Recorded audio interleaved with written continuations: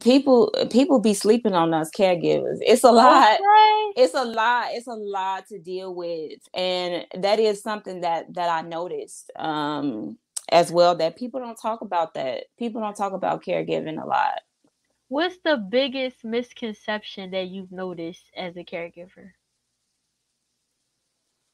I think the thing that comes to my mind first is, and let me start before I answer this question. Let me start by saying this: caregiving doesn't have to be you at home 24/7, because there's plenty of caregivers that go to work and still care for their loved ones. Go to work outside of the home, I mean. So I'll say that first. But to answer your question, I think the biggest misconception is, oh well, you get to stay at home.